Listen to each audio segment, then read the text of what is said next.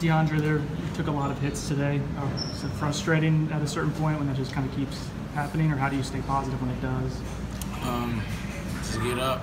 I had a season-ending injury last year, so when I get hit now, I'm just thankful to get back up and just focus on the next play.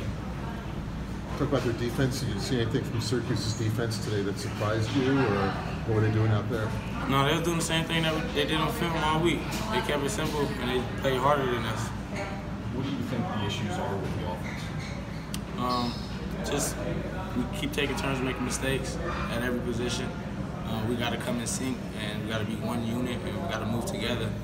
Right now we just making little mistakes. We just keep taking turns, either it's receivers, quarterback, running back, tight end, O-line. We just keep taking turns and then keep killing our drives. It seemed like you got really frustrated at the end of the game after being hit over and over again. What were you telling your offensive line? Just don't quit. Just keep fighting. Continue to fight. We can't quit.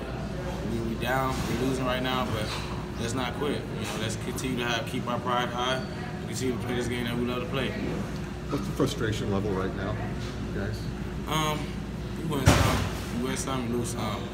And it is what it is. Of course, we're frustrated as an offense because we're not putting up the points that we want to put up, but frustration is not going to make us any better.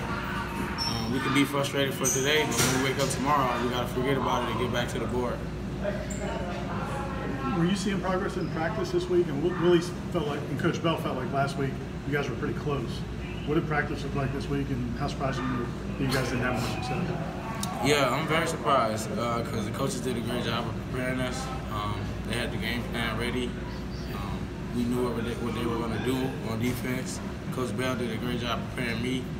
I felt like the game was moving slow for me, and I felt like I knew where to go with the ball.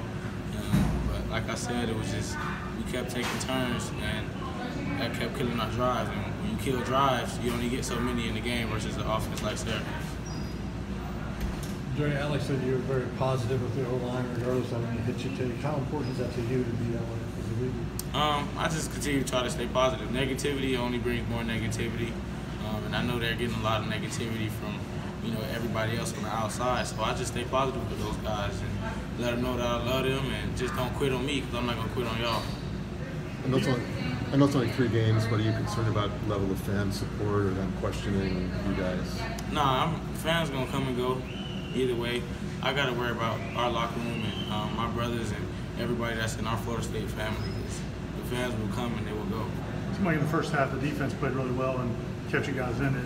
Do you talk to those guys at all about hanging with you guys? Yeah, I talked to the defense a lot, man. I told them thank you. And they did an outstanding performance. And each week they continue to come out and play hard. And we have to play hard on the offensive ball. We're getting outplayed every game. We're just not playing hard enough. It's not the coaches, it's not the play calling, it's not the scheme. We're prepared, we're just not playing hard enough. Every team is playing harder than us. People outside are going to question Willie because this is his first season and these 3 games haven't been great. But how much confidence do you guys still have in Coach Taggart and the staff? I have the utmost confidence in Coach Taggart. Like I said, each week he's preparing us for whoever team we play. And he's doing a great job. He's making us understand schemes, making us understand what they're going to do and when they're going to do it. It's just us as players to execute. We got to grow up as a team. We got to grow up and continue to fight and continue to stay focused. And it's just positive energy. That's all we need right now. Did Syracuse play worse or better than you expected going into today's game? They played better. They played as expected. I knew they were going to come and play hard. I remember playing here 2 years ago. They played us hard then. And now that we're back, I knew they were going to come play hard at home. All right, thanks.